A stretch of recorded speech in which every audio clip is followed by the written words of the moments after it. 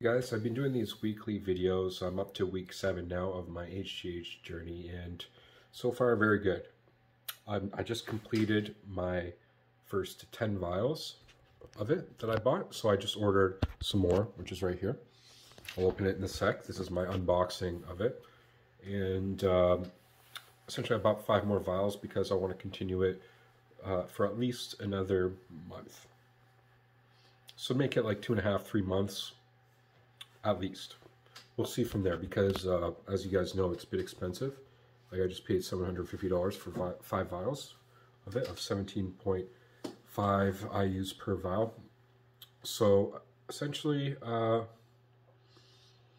I'm going to continue planning using it at around 2.5 IUs a day, which I found for me, my body weight, 205 pounds roughly, and my activity levels.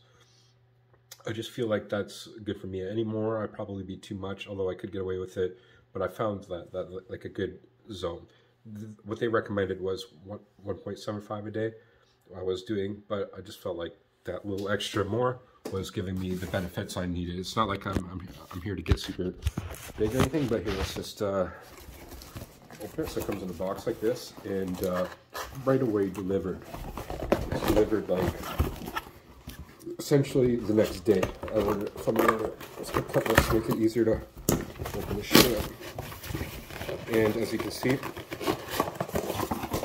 comes in this, this is like a little igloo, it's a U-line, it's a like refrigerated type of cooler. That's the word I was looking for. Just pops right open, like you're ordering like a human liver, or like a dissected kidney or something. Just joking. This is essentially what you get, as well as one of these cooler bricks. And what's in there? 5 vials and 1 vial of the water that you have to mix it with. So, yeah, let's show you that. And this is the freeze-dried HGH.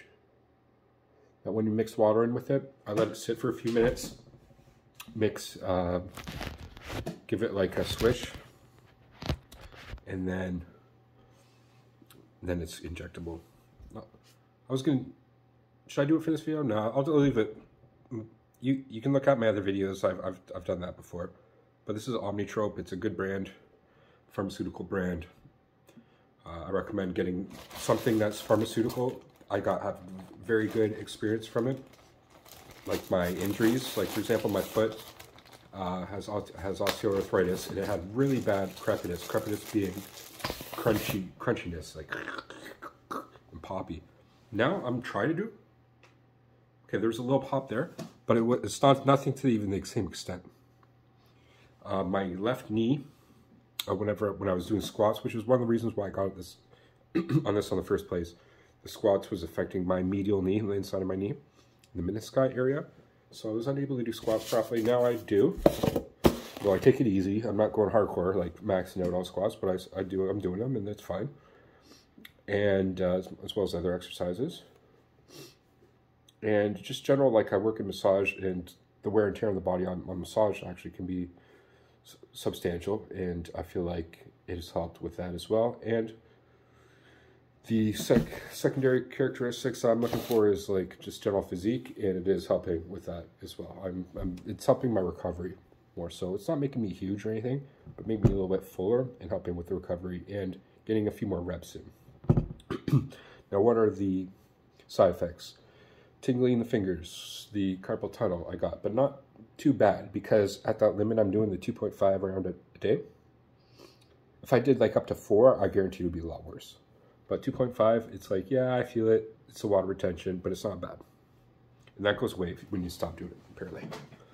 The second thing is my voice has a bit more raspiness and a bit more phlegmy, especially first thing in the morning. So sometimes in the morning I cough up like some shit.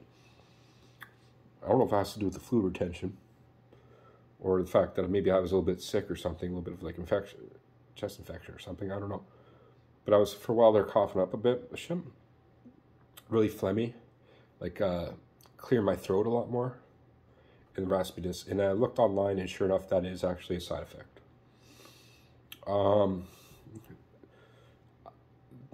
The other random thing is sometimes I kind of had, I don't say like a mood swing, but I did get a bit more emotional. Maybe I normally did. I don't think that's not like roid rage. I didn't like flip the fuck out, but yeah, I think there's some kind of cognitive aspect to it too. So I don't know. Although, on a good note, I normally have these cramps right here, and this wasn't even a reason why I took it. Like, this is for the last like 6 years, I've had cramps on my left side. Like I think it's like the colon area, or the or the large intestine to colon on that side. And you know, I was a bit concerned, to be honest, because that could be a number of things. Like you have fucking colon cancer, you have fucking colorectal cancer, or something, I don't know, or just like other things, Crohn's disease, or like other inflammatory issues down there. But ever since I'm taking this, I haven't had that happen at all. Like this was like at least twice a week I'd be in pain from that. The other thing too is I sometimes had like kind of chest pains, which is a bit concerning too. Some relatively young guy, like 38, and it was because it's like, fuck, am I getting like angina, or am I having like some type of like fucking heart disease issue already? Like fuck, I haven't had any problem. As you know, this shit can rebuild your heart, actually grow it, that's why you don't want to abuse it. But it can also, I've read studies, regrow it in good ways too. Like if you had cardiac issues, they did it to brats with cardiac issues, cardiac muscle issues, like pericarditis or whatever the fuck it is, which is like the surrounding of the heart. And apparently it helped with that. Anyway, there's a lot of things that can help, and because it really grows everything in the body. I made videos on that explaining the whole physiological process. I won't get into this video, but I'm going to continue taking it for at least these 5 more vials. And it's one of those things, like, get on it, do it well, recover the way you need to do it, and then get off it for a certain amount of time. Then maybe in the future get on it again. Or continue taking it on therapeutic use for that 3 to 6 months until you get the benefits you need. Okay, well, that's that. I'm going to actually mix some right now and do my nightly injection probably in about half hour or so. I'll wait a little bit because it's still relatively early. But thanks for watching. If you guys have any questions about anything about HGH, where I'm getting it, and what I'm doing, please leave in the comments below. Okay, thanks for watching.